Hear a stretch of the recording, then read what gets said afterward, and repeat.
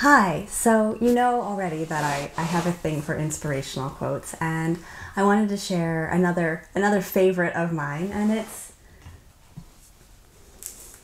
don't tell people your dreams, show them. And it's incredibly meaningful because so many people talk about, oh, I have this great idea and I'm going to build a company. And they talk about it, and they never do anything about it.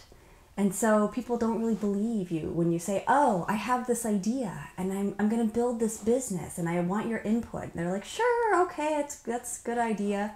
You need to actually show them that you're serious. So not only talk about your idea and your dream, but do research, talk to customers, get information, get data, understand the market you're entering.